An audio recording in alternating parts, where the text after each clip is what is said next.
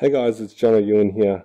I'm just going to show you a quick tutorial in Quill on how to do a bird with flappy wings like this one. So I'll start by resetting the file. So I started basically with a body and one wing, like that. And then what we're going to do is animate one wing and then we're going to duplicate it. So this wing is just a flat wing basically. What you want to do is duplicate that frame by holding the left index finger trigger and moving your joystick up. Each time you do that, you'll get an extra frame, or a duplicate of that frame. I'm just going to turn the loop off to begin with.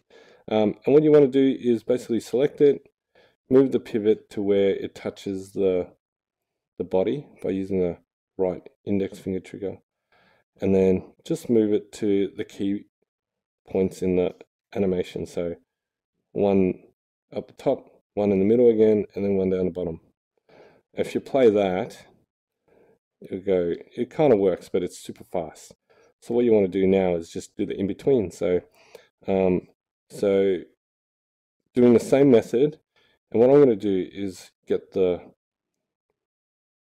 grab tool, and it's going to be a mix of the selection tool and the grab tool. So I've duplicated that horizontal frame. I'm just going to select it. I'm going to move the pivot in and move it in between that position and the top position. Maybe use the grab tool, and I'm flicking between the grab tool and the selection tool using X on the left controller. So then, and you can step through the frames by using the left joystick, moving it left and right. So here you might want one that kind of bends the wing down. So just duplicate that. So it goes start from start up and then down. Maybe that bit. I'll just do this pretty roughly. When you duplicate keyframe, maybe move it down a bit more. Like that step, and then maybe one after this one, maybe like that. And then you need one more after this just to raise it back up again. I mean, this is pretty rough, but let's give that a go. Yeah, that's pretty good.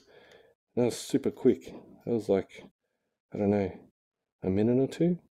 So what you do now, you can finesse that as much as you want, but I'll show you how I duplicated that. So basically go to duplicate selected layer, make sure your transform checkbox is ticked, and then go to transform, and you can flip it from x-axis, y-axis, or z-axis.